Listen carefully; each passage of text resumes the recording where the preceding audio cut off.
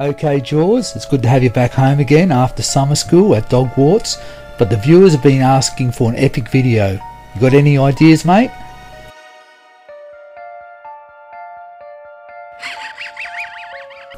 Absolutely not. We are not faceting the Philosopher's Stone.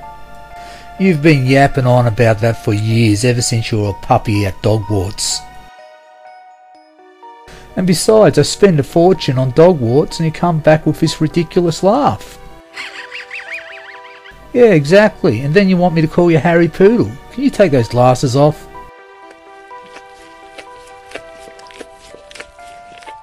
Okay, I'll try to meet you halfway.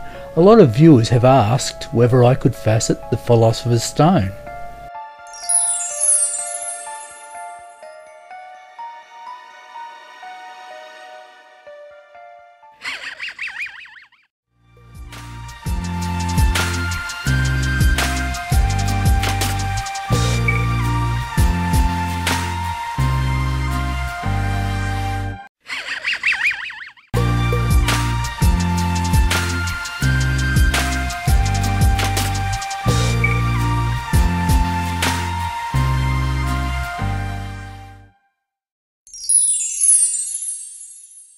Good day there viewers, my name is Cliff and a warm welcome to my channel called Vintage Time.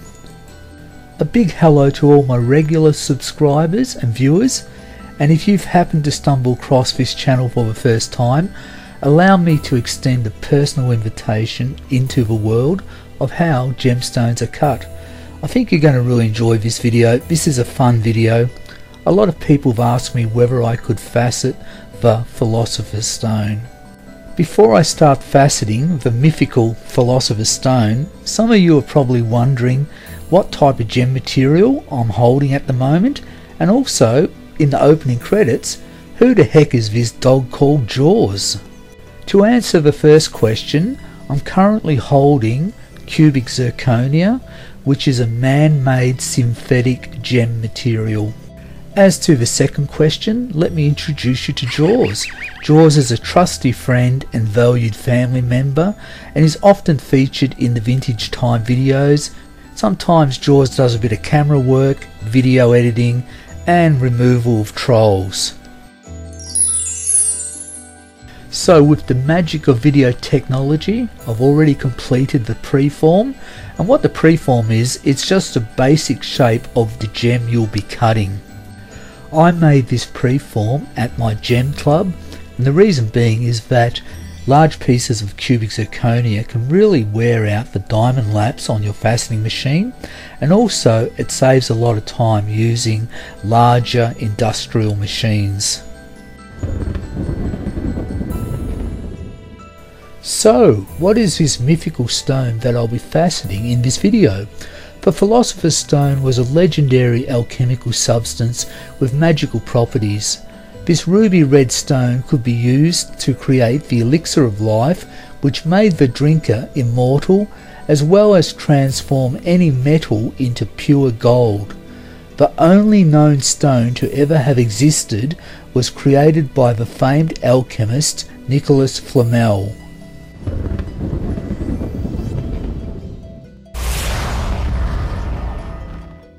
Before the faceting commences, there's a little bit of preparation that needs to be done. First I need to glue a brass stopstick to the preformed gem. I'm using a 2-part epoxy glue, and make sure you use a good quality 2-part epoxy glue. I'm using DevCon because you really want the brass stopstick to attach firmly to the gem. My preference is to place plenty of glue underneath the dopstick, then lock in the dopstick into place and then glue around the dopstick. This, in my opinion, minimises any chances of the gem tearing away from the dopstick while faceting. I try to use plenty of glue around the dop and on the surface of the gem, and this once again minimises mistakes. So it's the following day now, and the glue is fully dried and we have a strong attachment with the dopstick on the gem.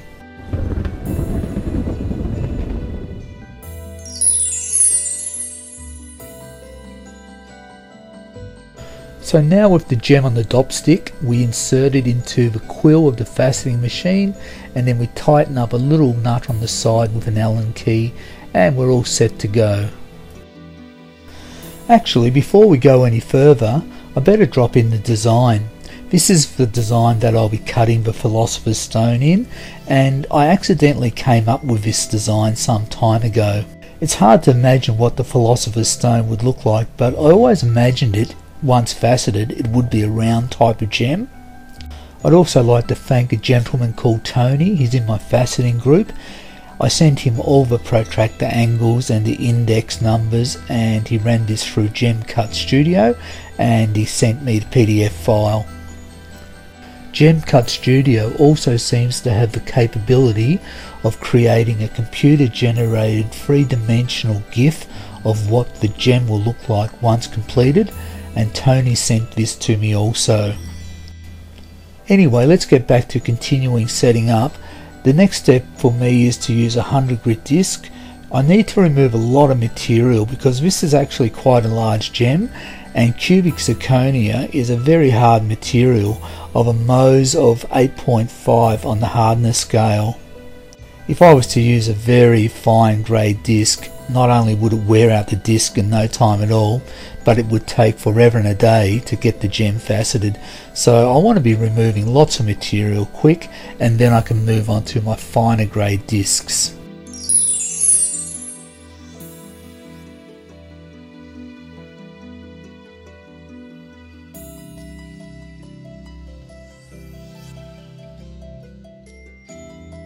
So the first step I'm going to do is round out the gem. Most preforms aren't perfectly round, and the dop stick won't be perfectly centered. So I've got the protractor set at 90 degrees, and I've got the index wheel free spinning, and this will determine the size of the gem.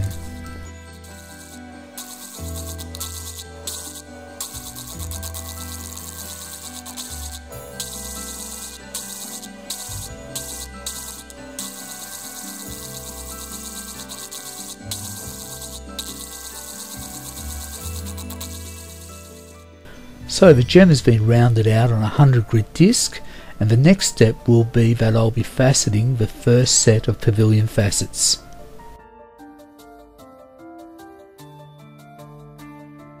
I have the protractor angle set at 45 degrees. I'll be cutting 16 pavilion facets. This will be the first set on the pavilion, and these facets will look fairly rough because I'm using a 100 grit disc.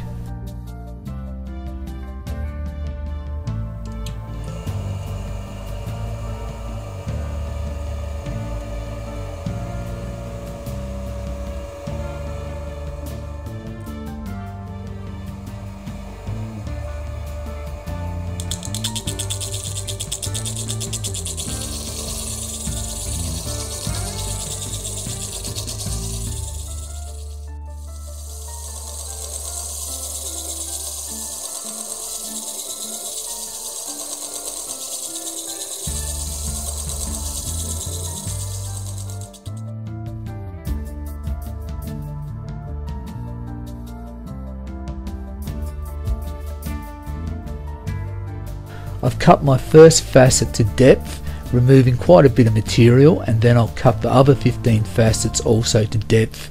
And here you can see now that I've cut the 15 facets, and it's looking pretty rough. It's looking like an ugly duckling, but hopefully this gem will turn into a beautiful swan. So I've changed out the discs and used a 240 grit disc, and you can see that the facets are a lot cleaner, and then I'll move on to an 800 grit disc.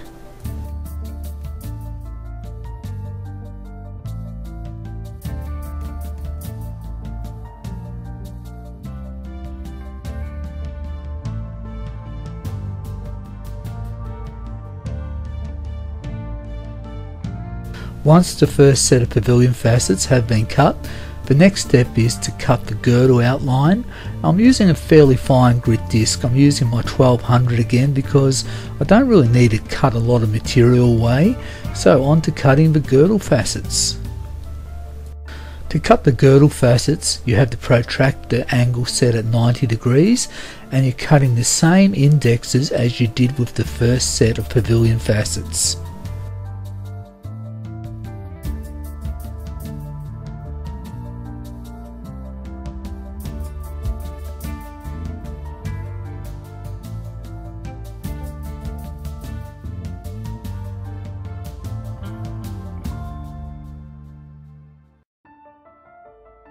In the following scenes you'll see that I've cut the girdle facets, and then the next step will be to polish them.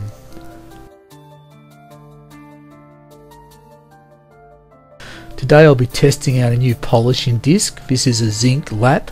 I actually bought these very cheap off eBay from China, and they were listed as jade polishing laps, and I've been wanting to try these, and they were only $50 Australian with postage, so I actually bought 2 of them. The thing is, with these white metal laps, they're usually very expensive. In Australia they can cost $200 or more, and the problem is you need 2 of them, one for a pre-polish and one for a final polish. So when you're doing a pre-polish, as I'm doing now, I'm using an 8000 grit diamond compound with sewing machine oil, and then you'll move on to the final polish. And you don't want to get these laps contaminated by using different compounds. So I'll see how I go with the 8000, and then I'll try the 50,000 diamond compound on my other lap. So the 8000 grit diamond compound on the zinc lap has done a pretty good job for the pre-polish on the girdle outline. And the thing is, the reason why I bought this zinc lap is specifically to be used on these synthetic gems, because I found in the past with these large gems, particularly on tin, they can really wear the tin down, because tin is a lot softer than zinc, and tin laps are generally very expensive, so I thought zinc would be a better option. In this scene here I've used the 50,000 diamond compound on another zinc lap, and it seems to be working quite well.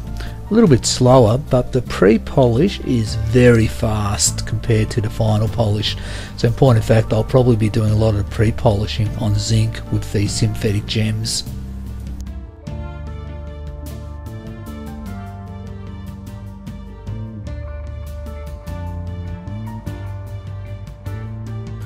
So I'm ready to start faceting the second set of pavilion facets. And I've set the protractor angle at 43 degrees, and I'll cut 8 pavilion facets, starting with an 800 grit disc, and then I'll move on to the 1200 grit disc and almost cut up to the girdle line.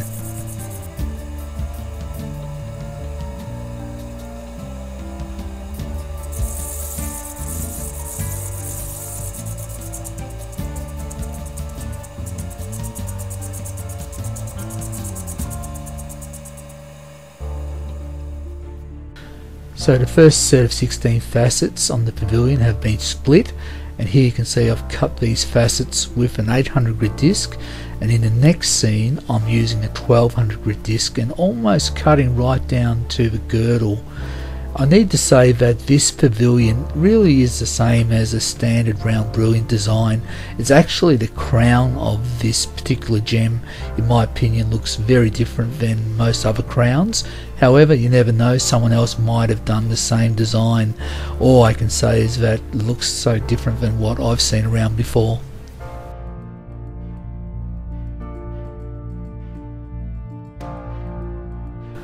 So I've been doing a little bit of experimentation, and I've changed things up with my zinc laps. I've given both of them a really good clean, and I've decided to use a 14,000 grit diamond compound out of one of these syringe tubes, and I'm finding that it's far more effective than the 8,000 grit diamond compound pre-polish. So I'll be using this on this lap from now on. And later on you'll notice that I'm using also a finer grade diamond compound to do the final polish. I've also sped up the speed of my laps, and this has helped a lot. So here I'm going to be using the 100,000 grit diamond compound and running the speed of the lap really fast, because normally I run them a lot slower, but this is a totally different lap than a tin lap. So on to doing a final polish on the pavilion facets.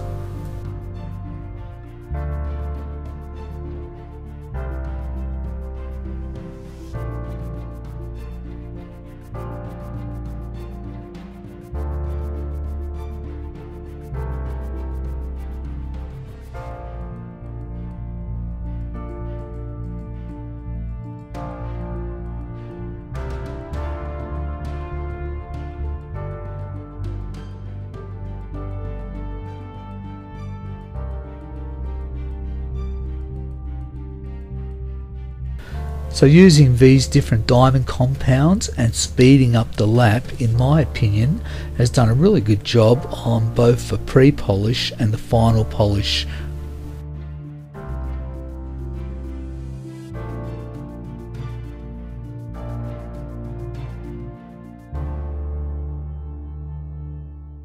So the pavilion facets are completely polished, which means the next step in the process will be to facet the crown.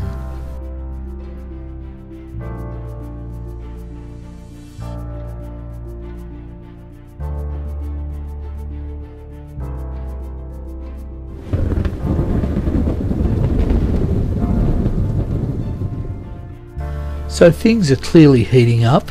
We're on to the secondary transfer now. I've glued another dop stick onto the gem, and the original dop stick needs to be removed by heating it off. When I remove the original dop by heat, I like to hold the gem in my hands. This way I can feel any heat transfer coming along the dop stick I'm removing. The last thing you want is any heat to get into the gem and transfer to the other side that is holding the dop on. If this occurs, most likely there will be slight movement in the dop, which causes inaccuracy. I find that even holding a wet cloth around the gem does not stop heat transfer going through the gem onto the other side where the dop is. If you're using a quality glue, you usually have excess glue left on the gem after removing the dop, and then you trim it away with a heated scalpel. If the dop pops off too easily with minimal heat, that is a sign that the glue is just poor quality.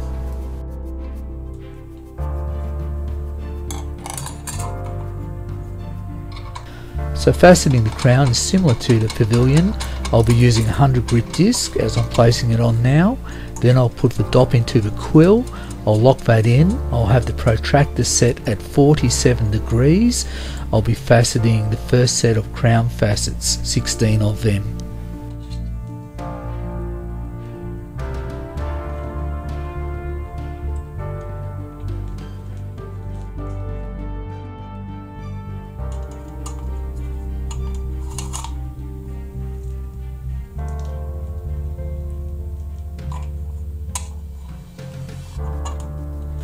Here's a little tip, particularly when you're faceting larger gems.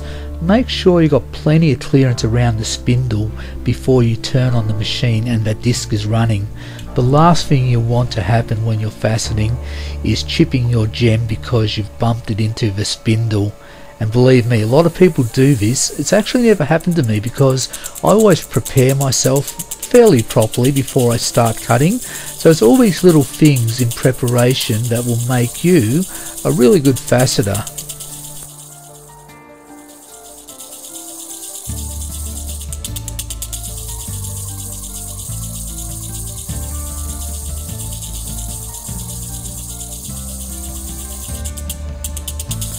At the moment I've got quite a lot of material to grind away, and that's why I'm using a 100 grit disc. I don't use any depth gauges. I use my eyes and my ears. At this point my ears are my greatest tool because I can hear when the grinding process has finished, and then I'll keep lowering the height adjuster. Your ears will be one of the best tools you can have when you're faceting. At this stage I've ground quite a bit of material away using the 100 grit diamond disc. Then I'll transfer to a 240 grit disc and an 800 and a 1200 grit diamond disc. By doing this I'm going to minimise any risk of any chipping as I get closer to the girdle outline.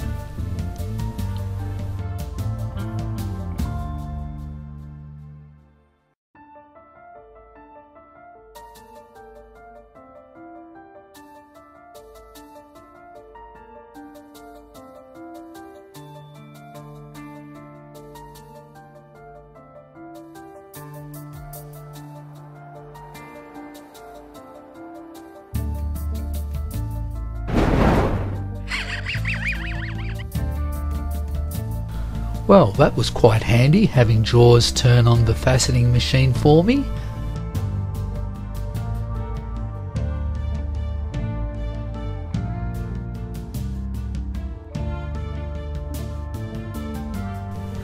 Now I'm ready to cut the second set of crown facets at 42 degrees.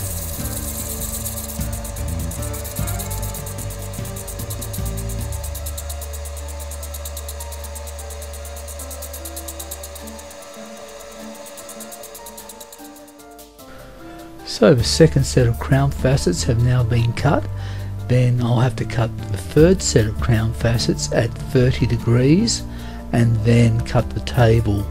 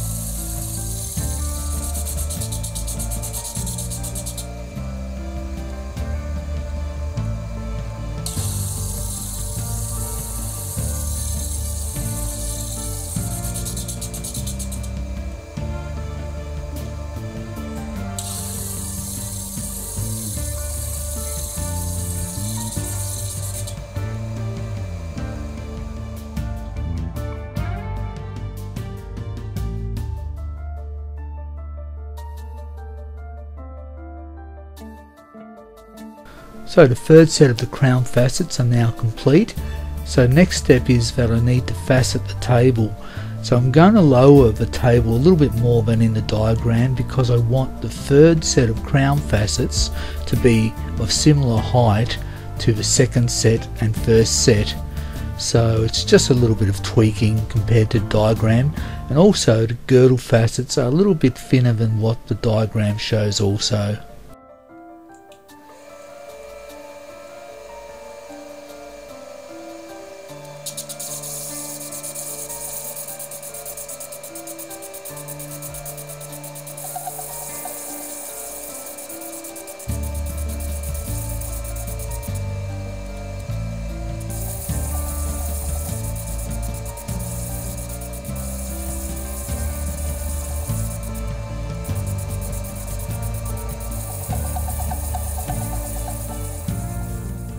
So the table has now been faceted.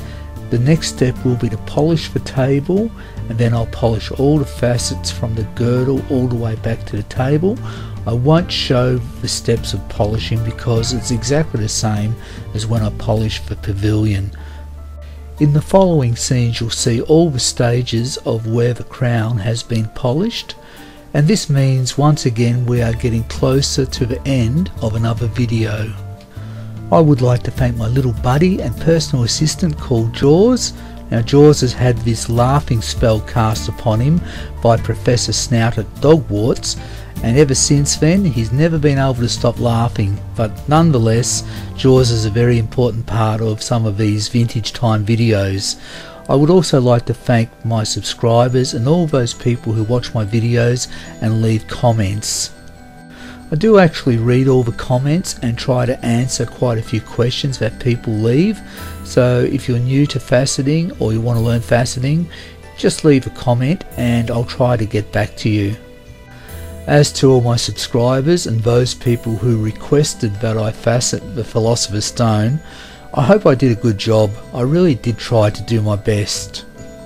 I may even sell this gem to a fan of the Philosopher's Stone or a subscriber or a fan of my channel, just mainly to cover the cost of materials and to buy new gems to facet for future videos. Anyway, I would like to thank everybody for taking the time to watch this video. I had a lot of fun making it with the special effects and cutting this particular gem. And don't forget to watch the final reveal where you see this gem in all its glory. So until next time everybody, take care.